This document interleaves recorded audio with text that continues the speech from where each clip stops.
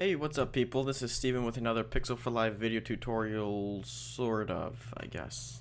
This is going to be something a little bit different. I'm just going to show off this plugin that I just found today. I have nothing to do with it, I didn't create it or anything, I'm not getting paid for this. Just something I found and I wanted to share. It's this, I don't even know how to spell this, demonzon.com/freebies, and it's a new Photoshop CS6 plugin. It's not made by Adobe, but it has some sweet new features. So there's going to be a link in the comment below. You can click that, and when you come here, you scroll down to the bottom, and unfortunately you have to either tweet out something or say something on Facebook in order to get a download link. It doesn't spam you or anything. I ended up doing it.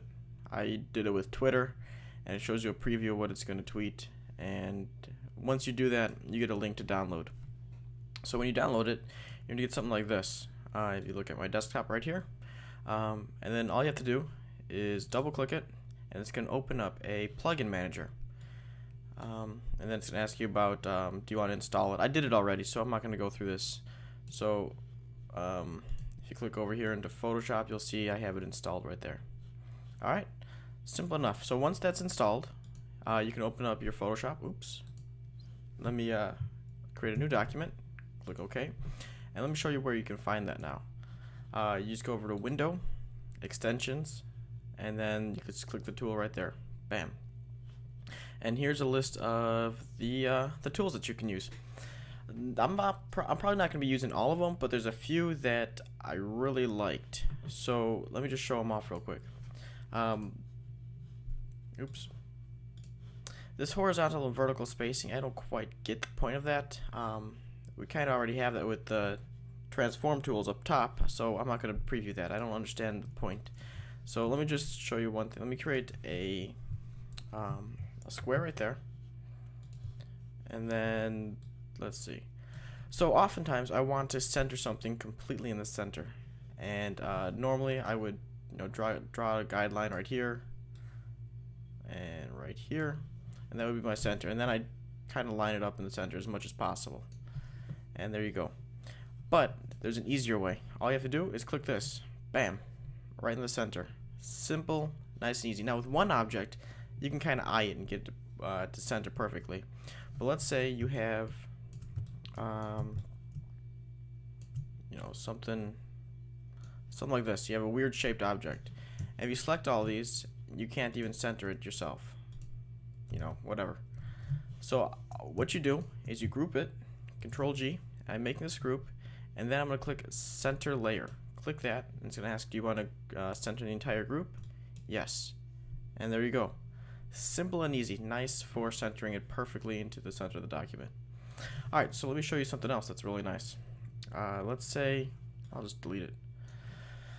Let's say you are, you're making like a little vent or something like that. So you have a black square here, but you want it to repeat for a nice little patch. Let me put that on its own layer. My bad. Create a new layer. Okay. So now I have this square on its own layer. I can click this, an array generator. Click that, and you can say what kind of spacing you want. So let's just go with 5 rows, columns, 4, row spacing 15. Column spacing 15. Okay, click OK, and let it do its magic, and there you go. Nice and simple. Now you can scroll down here, group it together, and you can move it around. You can even center it. Nice. That one I love. I'm gonna be using that a lot. One way I can see myself using it is, let's say I'm making a 4-column layout. Before I'd have to do some math and figure out the size of things and then spacing it correctly. But now I can just draw a box here, and then I will do array generator, and we'll do 3 rows, columns 0,